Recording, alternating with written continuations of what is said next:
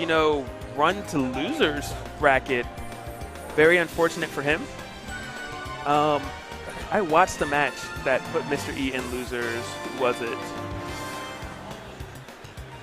Was it Locust? Yes, it was Locust. Locust is indeed the reason that Mr. E is in losers. They did not play yesterday. So who knows if that was fortunate or not. The two of them happened to go back and forth on sets back at home at Long Island. And so it just looked like the tides were favoring Locust in this time. However, it is important to know with that set, Locust went all Ryu. That is Traditionally speaking, he likes to mix it up with Bayonetta to sort of like stave off a lot of E's pressure. Lucina.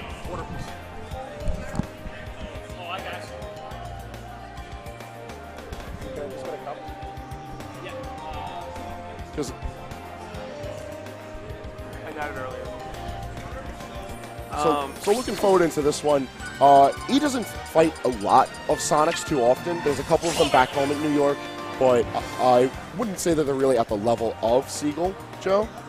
And even at that, Joe can take out other characters. Like, yeah. He's no stranger to taking Sonic off the, taking the token off the Sonic. I would not advise it, but he has used Donkey Kong before, and he has used Bowser Jr. as well. Those are both gross. Keep those in customs or just away.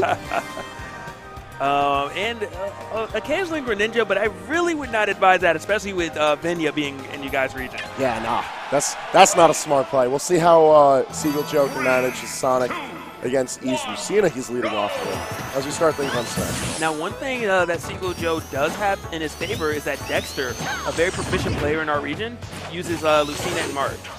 So they have played a ton. So Seagull Joe should be familiar with this matchup. However, you know, Mr. E is a PGR player for a reason. So you can play a great Marth Lucina in this area, but that ain't Mr. E. Yeah, I would argue that while many Marcina mains follow in the paths of Mystery and many top-level Marth and Lucina players like him, I feel like he's not quite like E, just because he has a very unorthodox approach to how he likes to pressure his opponents. Like, he'll like to juggle. Sometimes he'll just, like, go right in for the ball. And then other times he's just moving around swiftly, and opponents can't catch up. There was an old player named Neo, and I was just kind of thinking, like, Mr. E is kind of the new age Neo. He has that spacing, that little micro spacing, those last-second attacks. But the difference, he has the confidence to pull the trigger, just as you said. You know, he is not afraid to throw out an F smash in the face of danger. But right now, 104 apiece, you know, neither player clearly afraid to throw out any attack in the face of danger. Yeah, Seagull definitely recognizes the danger ahead of him with dealing with E, and he's doing a really good job of just trying to play the classic hit and run of Sonic. He doesn't want to commit too hard. Otherwise, he's looking at a strong tilt. He's looking at some forward smash option that could be spaced towards the ledge, towards center stage, right in his face. But Seagull Joe doesn't care about that. Take him off the top, bring him with the back air, and take a lead. Good stuff for him, and it's really critical that he lost stock right after. Okay. But I was going to say it was very critical to get that stock. Obviously, you want to lead, but he was approaching the percent where Lucina could kill with an up throw, and that's when it's so scary. When you're playing a character with such good buttons and such good disjoints, and now you also can lose for getting grabbed. I always like to say how one of Mystery's finest aspects is how he pressures shield. He's constantly threatening the shield, whether it's a barrage of normals, the occasional throwing out of the shield breaker itself, or if he's just pressuring his opponents to the point where he doesn't even need to press buttons to put fear into him. So when you get to those pivotal percentages where up throw is suddenly an option on the table for him to kill with, I feel like that fear just gets further just amplified. It does, but right now, you know, Seagull definitely clawing his way back, showing that that fear is not really affecting him quite yet. Maybe he figures he doesn't need the shield as long as he keeps being this evasive. But he is, you know, at that range where a smash attack will get rid of his stock. Maybe even an F tilt with bad DI. Mr. E still, you know, not really going to lose his stock, barring a straight forward smash, or that's really it at this moment. Yeah, while the random forward smash definitely more the forte of 6WX, Seagull's no stranger to it. He knows that it's willing to kill, and it's an excellent spacing option as well in this matchup. But all my man needs is back air. Seagull's going to end up taking that game off. And that was a great conversion right there, you know? Did the spin dash, got the connect, and then recognizing it and just running it into that back air right after. And Joe going up 1-0 right now versus Mr. E. I'll be very surprised to see if the set finds its way outside of the Animal Crossing stages. Just because Smash Bros. Seems like the preferred stage between these two players, and especially for these two characters. And if there's going to be any variety in it, I feel like Talent City might be the pick, if that.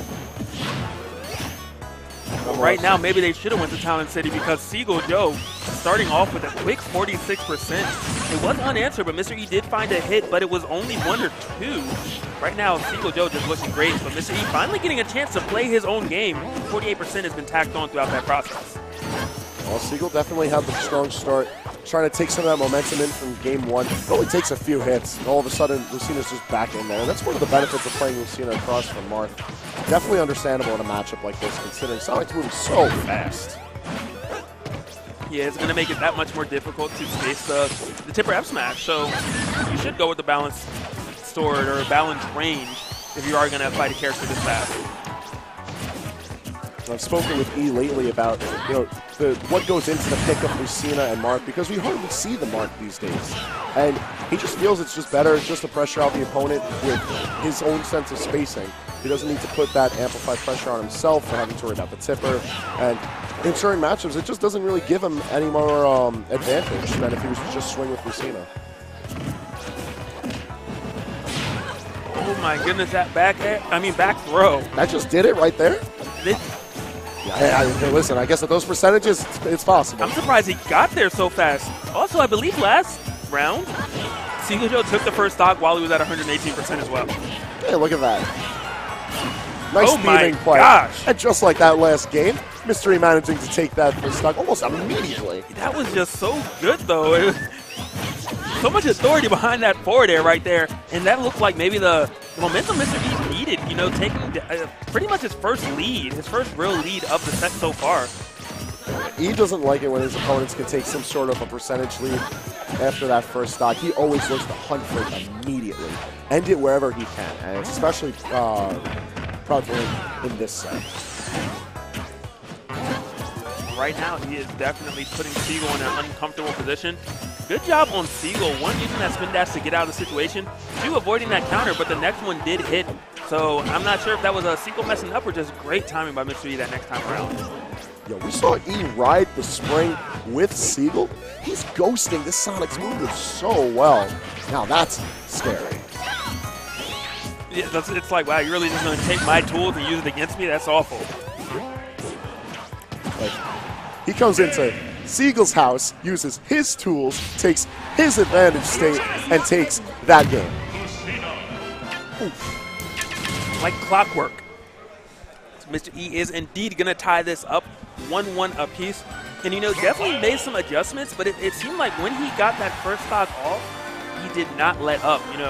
That forward air just coming on so strong and taking that momentum and just riding it all the way to victory. All right, so as I predicted, Talent City is going to be a stage setting at some point, and here we are for Game 3. Immediately, we see the counter again from E. We saw this a couple of times in the past 2 games, but now it's becoming especially prevalent that it's just an option to respond to all the quick dashing that Seagull Joe's been throwing out. And it's a smart option, At the end of the day, why not use a move that's going to give you a little bit of invincibility to stop the spinning ball that keeps wreaking havoc on you? And Seagull's been doing a great job of using spin dash and the charge spin so that he can try and take a little bit of percentage, sort of respect the space that he's taking up with his blades and his aerials and whatnot. But if he's found the response, it's definitely reflecting in how Game 3's been going. Just look at these percentages. He's thrown in a lot more spot dodges, surprisingly, and it seems to really have messed up Seagull Joe's timing because he's trying to get kind of an opening, but Mr. E's just kind of avoiding it and then dancing blading him right after. And then Seagull lands on the stage and then gets grabbed almost every time he stands up. That time he managed to actually get up on the stage and take a little bit of control and alleviate some of that pressure. But it's only a matter of time until Mr. E is going to put you right back in that precarious position. He's looking to do it quickly. That up there not going to be canceling it out just yet. Seagull Joe leading, but he's running. He's trying to make what he can out of this stock. He's not done with it just yet. And as the platforms dissipate, players trying to figure out some way to snatch a lead. And Seagull definitely trying, as you said. You know, definitely a fighter. That back throw I don't think is going to do it quite yet, but he does have to watch the spring this time around. The spring does hit. Great tech coming in from Mr. E. Mr. E now also put on notice he has such a huge lead, but oh my gosh, talk about a reversal. That hit was just a little bit too weak by Seagull Joe. Mr. E responding with a falling up air and going to take that stock. Now E's try not to leave center stage, just sort of hanging around that center platform, waiting for Seagull to run into his positioning.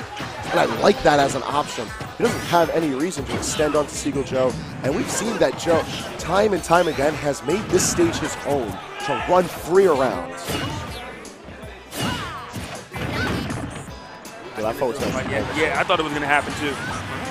A rare catch. You know, I'm surprised Seagull Joe was able to find that opening for the back air. Normally, Mr. E is either spot dodging or throwing out a hitbox.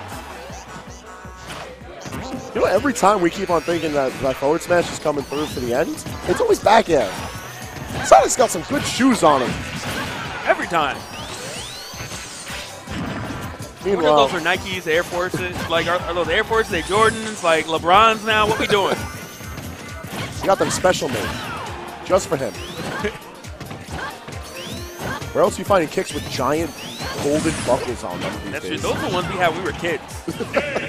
Okay, we're going to have a conveyor belt exit. You know, Sonic always going out in style. Exit stage left, he's out of there. Yeah. Just like that. So, game point in favor of Mr. E, but Seagull's certainly not out of it just yet. That was looking like a tight battle outside of the platforms deciding otherwise. Yeah, definitely not completely one-sided, but it was rather commanding nonetheless by Mr. E. He definitely made quite the adjustments. Part of it the spot dodges, part of it the counters, and it just paid off. Seagull Joe now really going to have to dig deep and figure out what adjustments he wants to make, and it is apparently Bowser Jr. Pardon? That's not a hedgehog. Those aren't shoes, and this is not a good matchup. But, hey, listen, if Seagull just feeling confident enough and it's taken out with tournament life on the line, let's see how Roy manages to bring it out. Well, I suppose one reason he did it is he didn't want to go Diddy Kong, which he's known for, because he has to imagine Mr. E's very familiar with that matchup. So maybe he's going a bit of novelty effect, but then also, I quote Seagull Joe, my Roy nice. My junior nice, though. And right now, he's definitely going to try to do it. He does actually have a lead at the moment until he kind of upbeat a little bit wild right there, and Mr. E not letting him land. Finally, Seagull Joe getting his footing, even if it is only temporarily. While I'll certainly attest to the idea that this is, be it a well-played novelty, it is a novelty nonetheless. And a lot of this battle is going to be dictated about how well Seagull can move around in the Mecha Koopa card. And a lot of that can be intercepted with basic aerial pressure, which Mr. E has almost built a dynasty off of here in Smash 4. But hey, if Seagull can manage the Mecha Koopa pressure well and just sort of stick on top of Mr. E like he's been doing so, he can make a believer out of me yet. He's still got a game to go. Right now, is that up throw going to do it? Not quite yet. He still has a game to go, but, you know, Mr. E is trying to end it now. But, you know, the Mecha Koopa does indeed connect, coming into play just as you mentioned earlier. And right now at 119%, definitely to lose that stock. Seagull Joe trying to keep that pressure up. Just kind of backing up with a couple F-tilts. I'm not sure if he meant to do pivot grabs or not. His classic back air. Seagull Joe throwing him out, but it is not enough. Mr. E looking it in the eye, connecting with that aerial and going to take that stock. And Joe's been doing a fantastic job of surviving up to this point, living up to pretty respectable percentages, but he needs to make it count because he's built Mr. E to likewise high percentages. But at 142%, never mind, it's going to take a back air to do it, but he finally did it. Seagull has been back airing since the days of Brawl with his whoop. It does not matter what character you give him, that back air is going to come out. But right now, Mr. E not caring about the back air. The name of the game seems to be forward air. He is just connecting with it time and time again and just opening up that lead. Beautiful shield breaker coming in right there. Not going to break the shield, but definitely tagged on a lot of damage. I think Shield Breaker is an especially smart option in this particular matchup, just because it's going to reach so far ahead, and it's going to check a lot of the space where Mecha Koopa occupies, regardless of if it's a short-hopped aerial approach or if he's charging forward with the side special. Yeah, I mean, as you mentioned that, he stopped going for side B, which maybe it is because of that shield breaker. Good patience by Mr. E, recognizing that the side B does not connect. He's going to go for a grab after. Back air from Mr. E, and, you know, Mr. E, it looks at this point like he's almost doing kind of an autopilot space game. Yeah, and, you know, he kind of stopped attacking Joe and just put up a wall and let Joe run into it time and time again. Hey, listen, man. Cruise control gets you from point